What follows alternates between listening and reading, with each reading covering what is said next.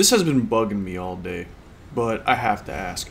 Who would win in a fight between God of War 3 Kratos versus God of War Ragnarok Kratos?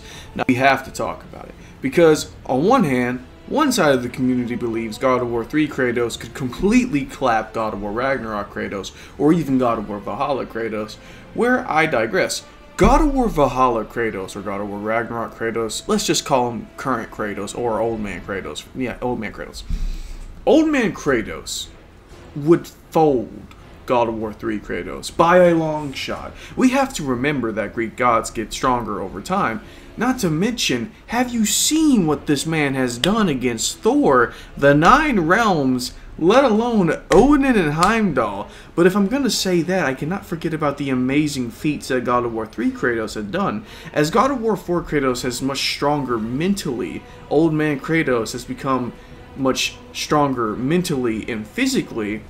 We have to acknowledge God of War 3 Kratos on the amount of feats he has committed, from taking down Kronos, from taking down Helios, Hermes, Zeus, Hades, Poseidon, the Titan Atlas.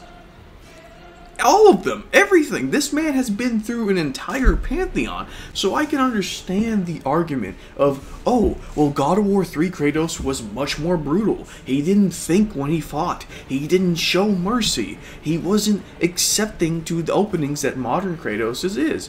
But Old Man Kratos, that's what makes him strong. He's able to accept the things around him and see what's going on. Now, what they fight, I don't know. I assume that the argument died during God of War Valhalla when we saw Old Man Kratos confront his younger self. But I still see people bickering online about it.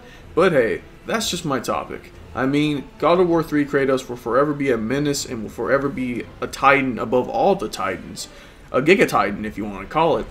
But God of War 4 Kratos is where it really shines. Old Man Kratos has so much behind his doors.